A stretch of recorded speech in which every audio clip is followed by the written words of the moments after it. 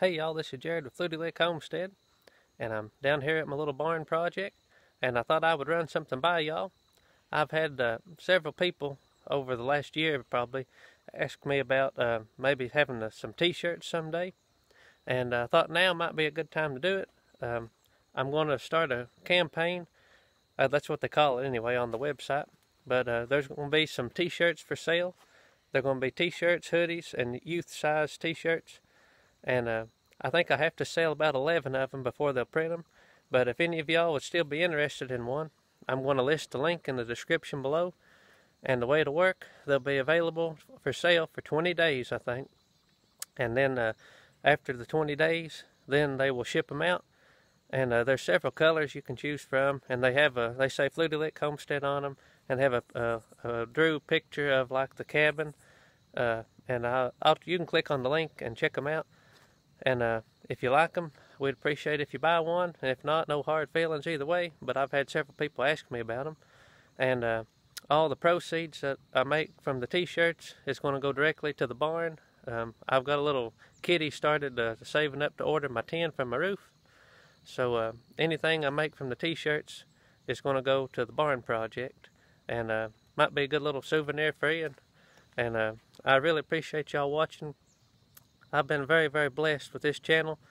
I never dreamed that I'd be almost to 20,000 subscribers. I started making these videos just for home movies to document stuff for my kids someday. And y'all have really, really been a blessing to me with this channel. And I really enjoy commenting and talking with you all. And I've met some wonderful, wonderful people out there. And but if you're interested in them, just click the link, check them out. I think the t-shirts sell for $20. And the kids' t-shirts, I believe, is $16. And there's some hoodies that's $35. And I think they come about any size you'd like. So I'd appreciate you just checking them out. And if you like it, get you one. If you don't like it, just keep on scrolling. Hey y'all, this is Jared with Fluty Homestead. And today I'm going to take you down here and show you what my plan is for the next phase of the barn build. And it's been a beautiful, beautiful day here. It's been about 70 degrees.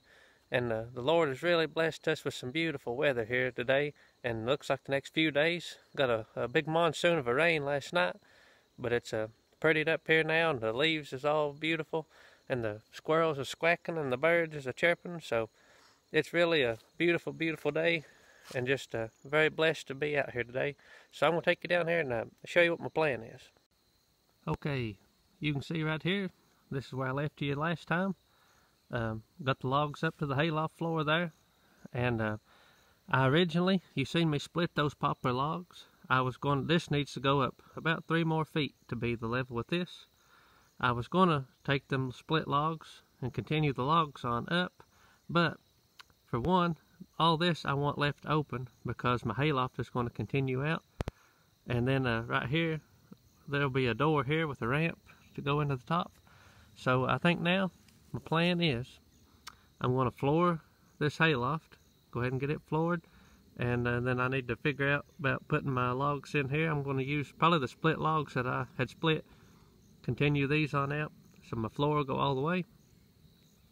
Then I brought up, it's on my truck now, I got a whole truckload in this pile full of old red oak lumber that come out of an old house I tore down over in McGoffin County.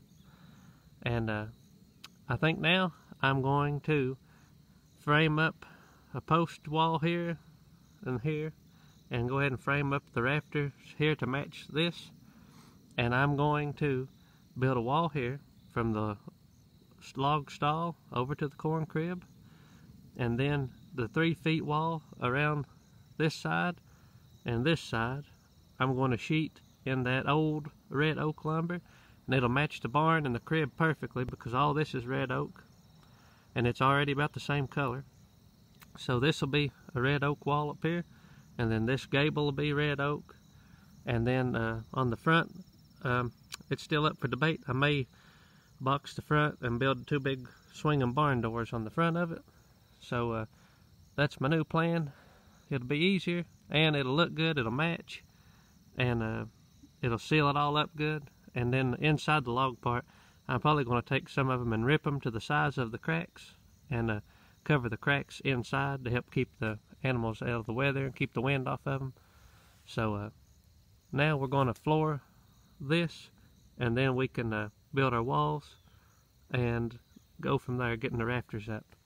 So appreciate y'all watching, and I really appreciate all the support on the little barn build, and I hope y'all have enjoyed the videos, and I enjoy cranking them out to y'all and reading your comments. So we're going to get busy now.